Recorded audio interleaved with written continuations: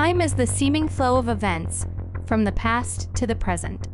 Even if it's impossible to fully explain the nature of time, there are several universal experiences tied to time that we all share. Hey there everyone! Welcome back to our channel.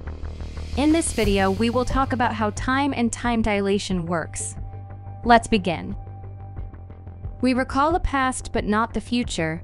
Causes naturally lead to effects, and time appears to be moving continuously and irreversibly. Because it looks to flow, pass, or that people are moving forward through it, time seems to be more puzzling than space. However, it appears that the theory is unclear. Time is a complex concept that has received plenty of attention from researchers in the domains of physics, philosophy, and psychology. There are many ideas and models that try to describe how time works, despite the fact that we still don't fully understand it. Time is frequently described in physics as a dimension that is intertwined with space to form space. This implies that time is not a part of space, but rather an element of it. Time is viewed as relative in this model, meaning that it is dependent on the observer's frame of reference. The theory of relativity, which states that time can appear to pass differently for observers who are traveling relative to one another, is based on this idea. While some philosophers believe that time is a subjective concept that depends on human consciousness, others believe that time is an objective reality that exists apart from human perspective. An amazing and well-known physics phenomenon called time dilation occurs when an observer's speed and gravity cause time to appear to pass more slowly or more quickly. And first introduced the idea of time dilation in his theory of relativity, and since then, it has been supported by a number of tests and observations. According to Einstein's theory of relativity, the rate at which time passes is relative to the observer's frame of reference. This means that time is not absolute, but instead, it is a variable that depends on the observer's motion and the gravitational field they are in. The faster an observer moves, or the stronger the gravitational field they are in, the slower time appears to pass for them. To illustrate this concept, let's consider an example of two observers, one on Earth and one in a spaceship traveling at a speed close to the speed of light.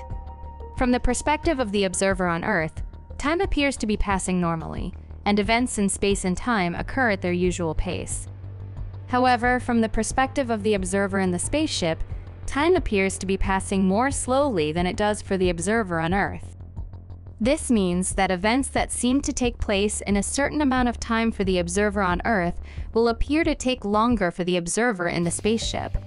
The reason for this difference in the perception of time is that as an object moves faster, it experiences time dilation. This occurs because the faster an object moves, the more it warps space-time around it.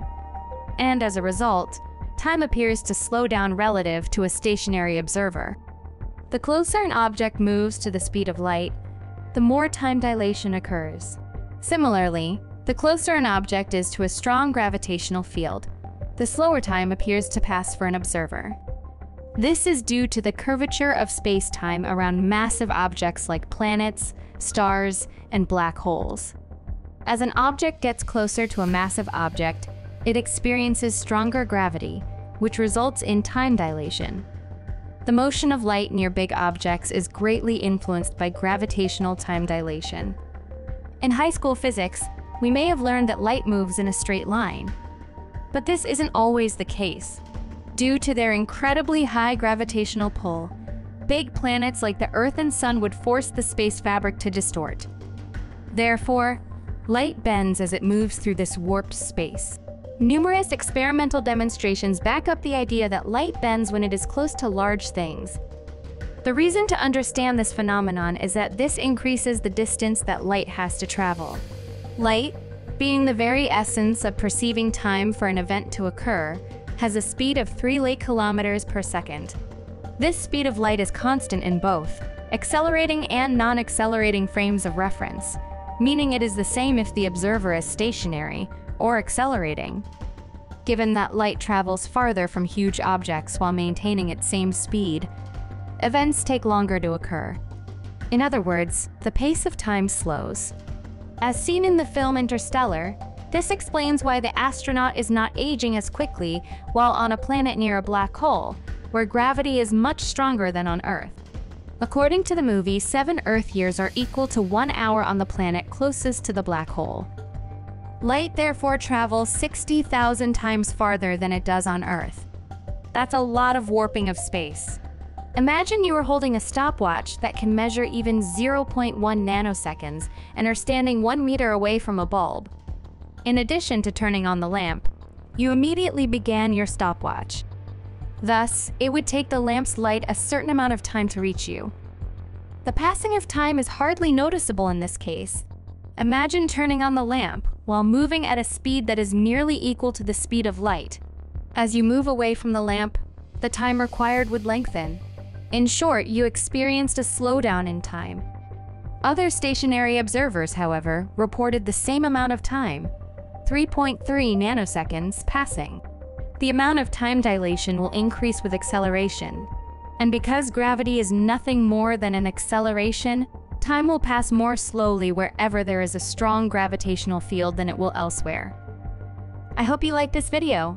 Please like and subscribe if you are new here. Also press the bell icon if you want to see more interesting videos of our space.